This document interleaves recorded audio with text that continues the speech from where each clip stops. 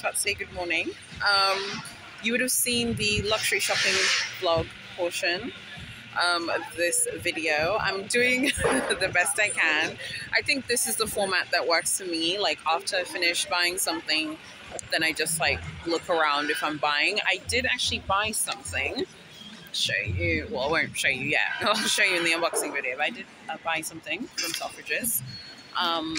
It's something from fine jewelry, but it's from like a luxury brand, but like an independent jeweler basically. So not one of the conglomerate brands, not like Cartier, Bulgari or anything. But you've seen me unbox this brand before on my channel. So if you follow my videos, you'll be able to figure out like who the brand is. So yeah, I just wanted to show you guys that portion. What did you guys like the most? I love that brand, House of Jaffa and ERL. I'm going to go Google them literally now. I'm going to sit down and go have a hot chocolate, and I'm going to go Google them. This is what makes Selfridges such a powerful place to shop. Selfridges always has like new stuff, like new luxury brands. Those are luxury brands. They have luxury pricing.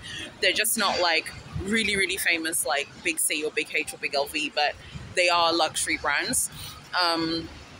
So yeah, I just wanted to show you guys that one. What did you guys think of the clothing that I showed? That's everything I showed is my style.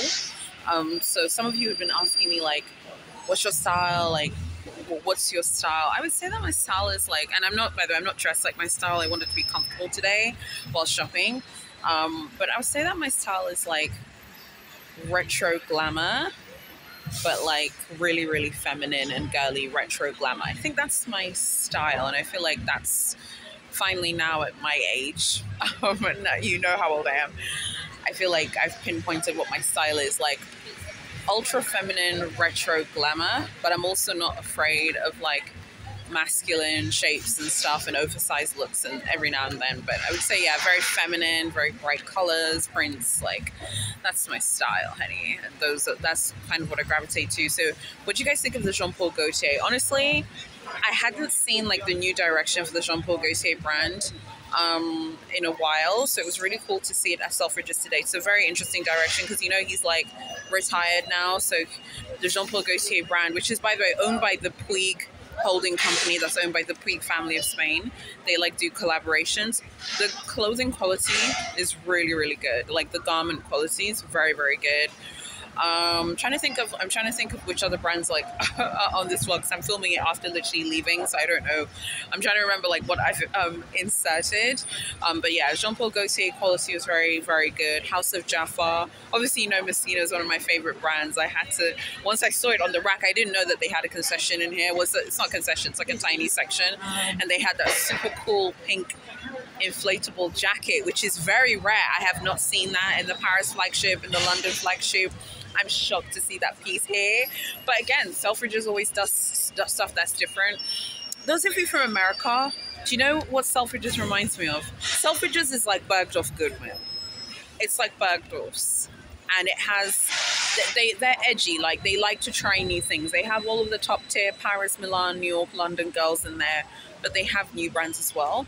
I think Harrods is more classic. They have more classic pieces, and they have pieces that, and they have brands that you would expect. So the top tier girls, all of the Paris, London, New York, Milan girls, and the Rome girls as well, so there's Fendi and stuff. But I don't know, I just kind of feel like Harrods is just, they kind of go for more classic brands, which I think is cool. But Selfridges has always been like choosing things that are a little bit more different. And there are a lot of contemporary brands in there. So you have like the top tier brands on one women's wear floor. There's another women's floor where they're like more contemporary brands. And that's where I got my fine jewelry from, which you'll see in an unboxing. So yeah, really, really enjoyed that. So it's fine browsing, you can browse. Certain brands it's easier to browse than others. All the brands that I showed in this vlog is absolutely fine to browse, and you were not hounded like to buy anything. But definitely like at Prada, I did see a woman who was just looking, and literally she hadn't even breathed, and it was like, what would you like to buy today? You know, we've talked about that before. What are you going to buy today? You know, that kind of thing. So yeah, anyway, really good experience today. Good experience when I went to purchase my fine jewelry pieces, which you'll see. So yeah, that was a good experience, but I knew what I wanted. And again, I bought from this brand before. If you follow my unboxings, you know the brand. So yeah, I hope that you guys like this luxury shopping vlog. This isn't my thing. It's not my area of expertise. I don't know a lot about how to film these videos. I've told you guys before, I still don't understand how people walk into these shops and touch everything and not buy. Because I don't know how you're getting away with that, you know, in Selfridges and getting away with it quite well. To me, I've always found it quite strange, like how they do. But hey, they do, and that's fine. That's not my MO. I can't look at a ton of stuff if I'm not buying at least one thing from one brand. Like that's just, you know, how I am. Anyway, I hope that you guys have liked it. One of you was telling me feature different brands. You always feature the same brands. I totally understand that criticism. It's a fair critique of all luxury channels that we just kind of gravitate to the same brands. The problem is like, and I hope I don't come across moany, because there's a lot of moaning going on at the moment in the luxury YouTube space, and I don't want to be one of the moaners and complainers. A lot of people are complaining, saying, oh, people don't want to watch and stuff. My thing is like, I would love to show you more brands like the ones I showed you. It would just mean the world to me if you would watch the videos. Like, just watch them. If you want us to cover other brands, please, please, please go and support those videos. But I'm not guilt tripping you into watching my content. I hate when vloggers try and guilt trip people into watching content. It's super annoying. So I hope that I haven't done that. But anyway, just watch the content if you enjoy it. Okay, I think I'm gonna go find a coffee. I want to sit down, have a coffee, look up that House of Jaffa and ERL brand, because I think they're perfect for me. Because that's so my style. Prints, colors, textures and stuff. Jean-Paul Gaultier, I would absolutely consider getting some of that ready-to-wear, like the tops and shirts and stuff. They look great for me. Very much my style. By the way, those of you from conservative countries like me, a lot of the Jean-Paul Gaultier clothing is like long-sleeved, which is great for us, where, you know, for those of us from conservative countries. So pretty cool. I saw a lot of really great stuff. I really hope you liked this London luxury shopping vlog. I did the best I could, boo-boo. I just do my thing, honey, okay? And I do the best that I can, but I don't, like, you're never going to see me film like 20 minutes of me touching every single thing if I'm not buying. Like, that's just not my style. Anyway, I hope you guys have enjoyed this. Stick around for my actual London vlog, the one that about the travels, which won't really be luxury themed. It's just be me walking through things. I'm walking through like the city and getting up to stuff. And then watch out for my unboxings as well. So watch out for those. I'm going to have luxury fashion unboxings. You'll see this fine jewelry unboxing. I also I think I'm going to show you some of the beauty things I've picked up. They're not like luxury, but I still think it's worth sharing because I really need to like be investing and taking care of my skin, honey, because I want to look like a vampire for the rest of my life.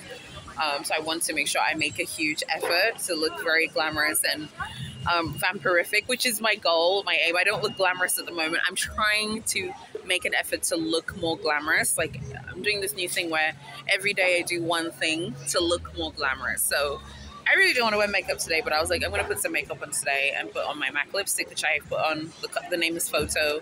These sunglasses are from H&M, but you've been seeing me wear my Versace ones for a bit now. I like the Christian Dior ones. It's just that the lens is so dark. I think I need to get some Dior sunglasses that don't have like a super dark lens. Love those Louis Vuitton sunglasses I tried when I went shopping at Louis Vuitton as well. I have a Louis Vuitton unboxing coming too, by the way. So yeah, I think that's pretty much it. I really hope you have been enjoying my content. Let me know what else you guys are interested from me in terms of seeing things from me. Just let me know. I got a great comment from one of you. You were saying feature more brands like, you know, Delvaux and Moina. Okay, so a few things on that. First of all, generally speaking, and that's a great question and great feedback. I really appreciate your feedback, and every piece of feedback that is said with love, I take very seriously. I mean, I want to work on it. The only thing I would say about those brands is like, I can only feature brands if I like them and I'm passionate about them. So for example, in there, I just saw Dries Van Noten as well, and I love Dries Van Noten. I just haven't had a chance to chat about his label and his work on this channel, and I want to correct that, boo-boo, because I love that brand. I've always loved Dries Van Noten. I've always loved Jean-Paul Gaultier. I don't know a ton about like Moina and Delvaux, but what I have seen of Delvaux, I actually proper liked. I think Delvaux is on Bond Street, and I swear I walked past them and walk past the store. I'm pretty sure it's on Bond Street, or New Bond Street, or Old Bond Street. And I really, really like what I saw, so I would definitely consider I'm covering more of those other brands, not just the same girls, Chanel, Dior, Louis Vuitton, you know, Cartier and stuff. I understand totally, and I would love to share more of those brands with you. Just that when you see those brands, please support the video. Again, not guilt tripping you, promise not guilt tripping, and if I am, I'm going to delete this out. Just support the video if you want to see things that are different, because when you support it, then we know to make that content so that you watch it. Okay, I'm done talking now. I'm gonna go find hot chocolate, and yeah, I'll see you guys very soon in my next video.